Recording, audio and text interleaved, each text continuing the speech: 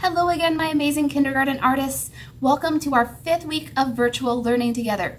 This week, we're going to be starting a new art class project together. But before I talk about our art class project, there is something I need you friends to do first. In Seesaw, below this video, there is a template that has many different kinds of lines that you need to trace. This is going to be a quick little practice tracing 8 different kinds of lines, so that way you will be ready to draw these lines with me here on the video. So if you have not done this yet, please go open the template in Seesaw, trace those lines first, and then come back and join me on our video to start our art project together. Speaking of starting our art project, if you are done tracing up those lines and you are ready to start our art project, let's take a look at what our artwork is. I want my friends to take a good look and think about what you see. For example, I see many different colors. I see even many different kinds of lines. I even see some strings at the edges of my artwork too. What we are starting this week, kindergarten artists, is a Sarape inspired line blanket. So now that we've seen what we're going to be making, we need to 1, read our learning targets together, which I will in a moment. 2, find out what art supplies we need. And then 3, we are going to start our art project. So here are our learning targets, artists. As always, I'm going to read them first, and I want you to repeat them back. Are you ready? Here I go. I can draw 8 different lines. So our goal this week is to try drawing 8 different lines. And again, you should have practiced those 8 lines in Seesaw already. So we should be ready to draw them for real on our art project now. Oh, but look at that, artists. We have a second target as well that we are going to start this week too. So let's read that one as well. Here I go. I can apply good coloring to my artwork.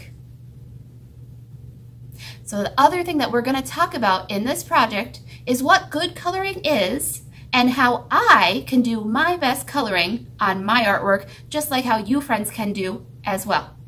Awesome, artists. Thank you for saying those with me. I'm going to go ahead now and get our art supplies ready. Let's take a look at what we are going to need to start our new art project. All right, my kindergarten artists, I have all of my art supplies that I need to start my new art project. I have my blue kindergarten art folder, which has papers inside it that I need.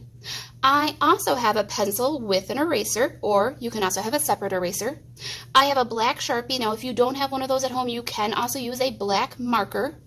And then I have some coloring tools. Now, you can use crayons or markers or even paint if you have it at home. But I'm going to warn my friends a little bit that if you do decide to use paint, it's going to be really tricky to color in your project well. So my recommendation for this project, my friends, is using crayons or markers. So please go grab these art supplies and get them ready, because I am now ready to start our art project.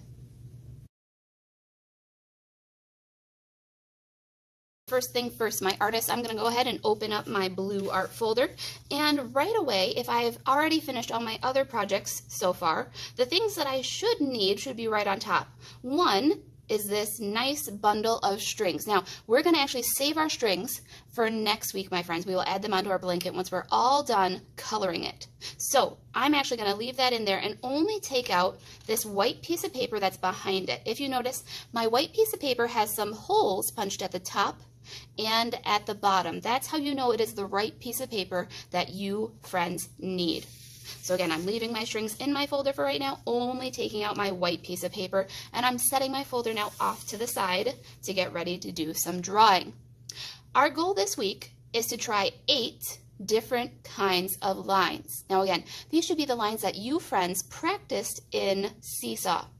I'm going to go ahead now and I'm going to talk about naming those lines and how best to draw them on our paper now that we have our paper together. Again, I'm going to do this step in pencil. That way, in case I make an oops, I can erase it. Here we go.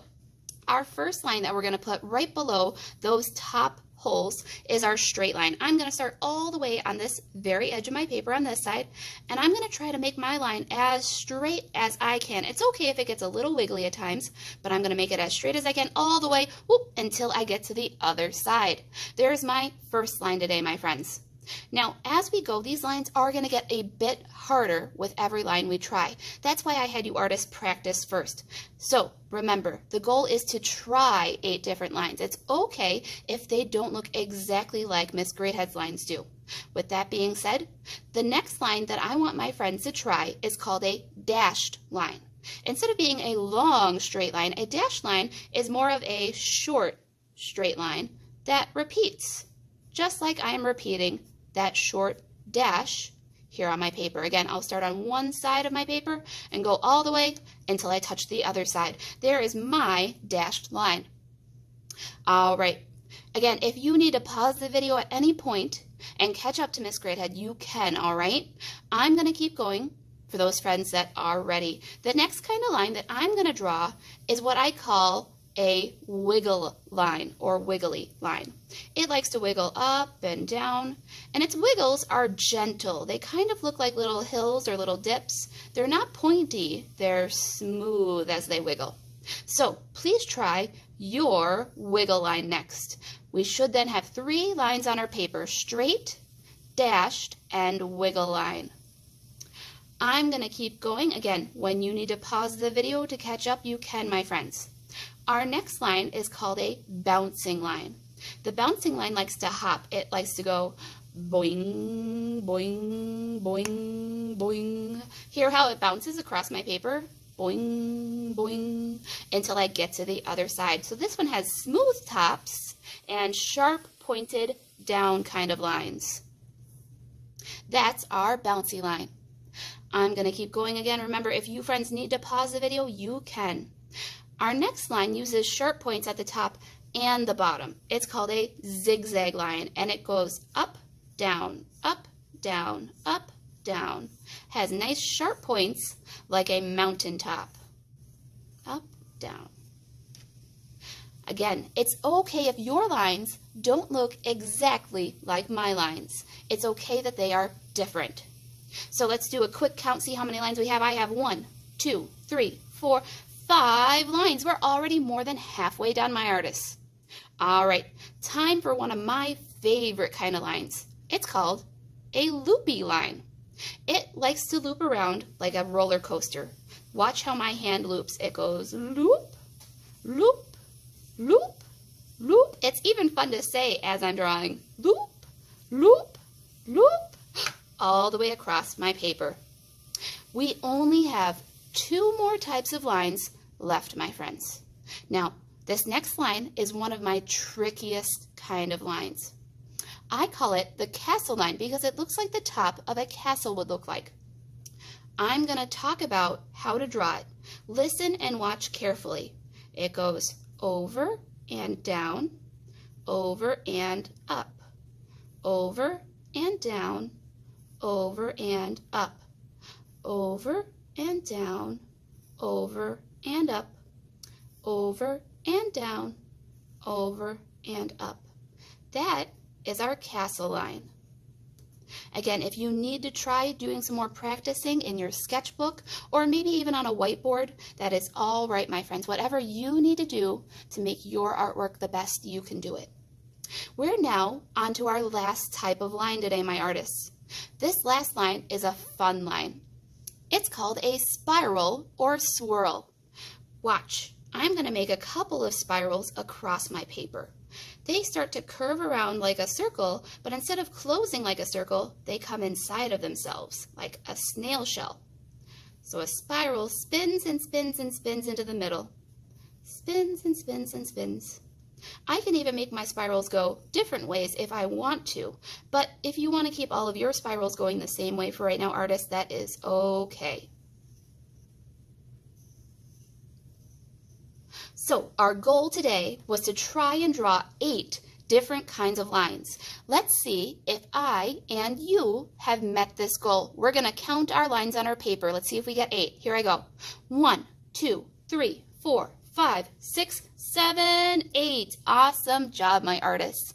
Again, your lines should look similar, but it's okay if they look different or even kind of strange sometimes. The first time I tried lines, they didn't always look exactly like these kind. Just try your best.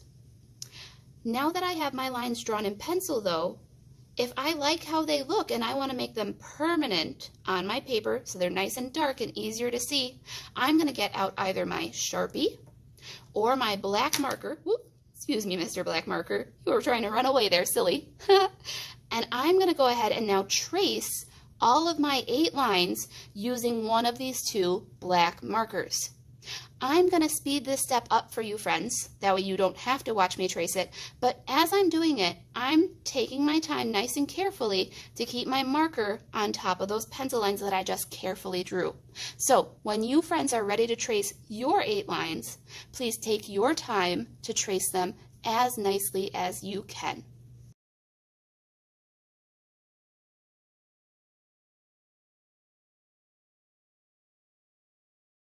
Now again, my kindergarten artists, it probably looked like I traced those lines super fast, but I took my time and I just sped up the video to save you friends some time.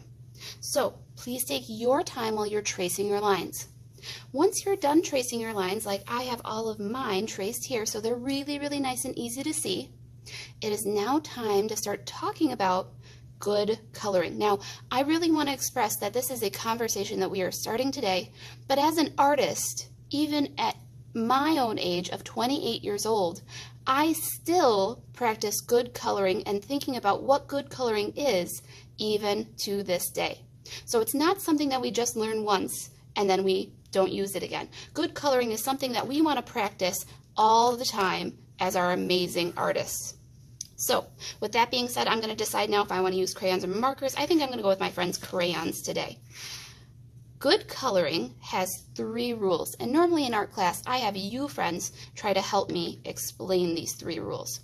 I'm going to start, I think, with my friend Red today up at the top. Now, my first rule is one of our easiest rules. It talks about staying inside of our lines. Speaking of which, I have a line right here, so I don't want to cross over it by scribbling through it. I want to stay inside of that line only. The other 2 rules, though, are a little bit harder to think about, my friends. So I'm going to pause my coloring here for a moment, and I'm going to let you friends think about, is that good coloring yet? Well, I did stay inside of my lines, but did I go all the way to my edges? Not quite. So I'm going to do the second rule of good coloring right now. I'm going to color all the way to the edge of my paper. Sometimes this rule might not always happen, but in this case, I want to color all the way to those edges. My third rule of coloring is all about looking at my color itself. So if my color here is supposed to be all red, why do I still see some large white spaces? If I want to make it my very best coloring and make that whole part actually a nice true red color, I need to go back in, maybe push a little harder in some places, and cover over any large white spaces. Because if that area is all supposed to be truly red, it should all have red all over that area. No large white spaces. Those are my 3 rules of good coloring. And again, this is something that I think about every single time I'm coloring. I think about staying inside of my lines, going all the way to the edges of my paper when I need to, and going back and coloring any large white spaces I might see. Now that looks like much better coloring. Now, your goal this week, my friends, is not to finish all of your colors, but if you want to start a few of your colors, you can. Next week, I'm going to talk about our good coloring rules again, and we'll go through those same 3 again, just as a reminder that every time we color, we want to think about those 3 rules. Staying inside of our lines, going all the way to the edges of our paper, and filling in any large white spaces. That way, I can make sure I am doing my best as an amazing artist, which I know all of you friends are capable of. So, If you want to color a few spots today, that is okay. If you want to finish coloring your blanket today, that's okay. If you want to leave it for next week, that is fine as well. Because next week, my artists, we're going to finish coloring, and I'm going to teach you a fun way to tie your strings onto the ends of your blanket. So, with that being said, my artists, I'm going to stop here. As always, when I am done with my art project for this week, I don't need to take a photo in Seesaw. All I need to do is make sure that I put it safely back away in my art folder. That way I have it for next art class. So I hope you artists have a fun time trying out your 8 different lines and starting some good coloring. Again, you don't have to finish all of this week. And I will look forward to finishing it with you friends next week. For now, my artists, I'm going to say goodbye and have fun creating.